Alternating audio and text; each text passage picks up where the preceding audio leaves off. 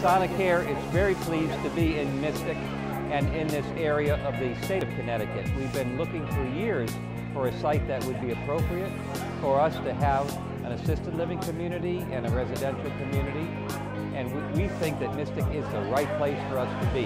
With the groundbreaking of this first-class facility, I am truly honored to be a part of building this community.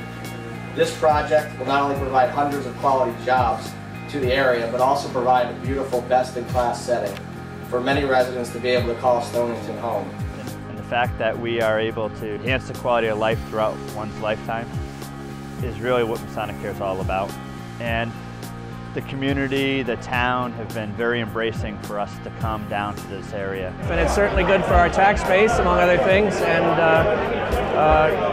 another element to the community. That many units and that many people coming to the area is a good sign. It shows some economic growth and stimulus here for the community, so we're happy to have that. It's a different type of facility we have here, where it is on a rental basis, not on a buy-in type basis.